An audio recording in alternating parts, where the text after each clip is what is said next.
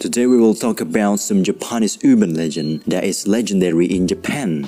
Toire no Hanako-San, or Hanako of the Toilet, is about the spirit of a young girl named Hanako-San who haunts school toilets. Hanako-San is sort of similar to the UK's Bloody Mary as it includes challenges. To summon Hanako-San, you need to go to the girls' toilet on the 3rd floor, knock 3 times on the 3rd stall. The next step, you should say, "Hanako, are you there?" Depending on the story, after that, you might see a ghostly and bloody hand of Hanako, or Hanako herself from behind the bathroom stall, and then she pulls you inside. Or some stories say you might see a 3-headed lizard who claims that you invading Hanako's privacy. The details of her physical appearances varied according to the school's region. Commonly, Hanako-san is a girl with bobbed haircut and a red skirt or dress. Like many urban legends does, Hanako-san's backstory vary across different sources. In some versions, she was a child who lived during World War II and was killed in an air while hiding in a school toilet during a game of hide and seek. And another version said she was a child who committed suicide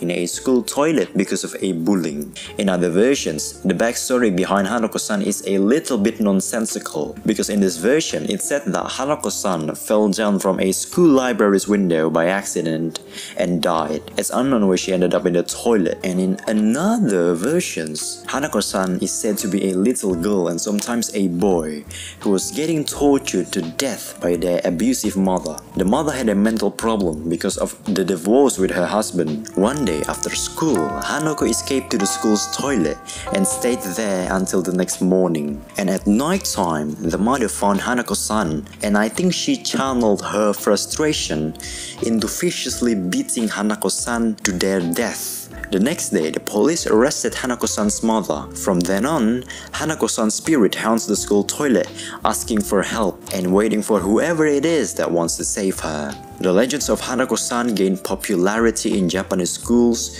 where children may challenge classmates to try to summon Hanako-san. Hanako-san has been depicted in films, manga, anime, and video games. For example, there is an anime series called Toilet Bound Hanako-Kun. It's about a girl who wants to summon Hanako-san to fulfill her wishes. But in this anime, Hanako-san is portrayed as a boy rather than a girl. Thanks for watching.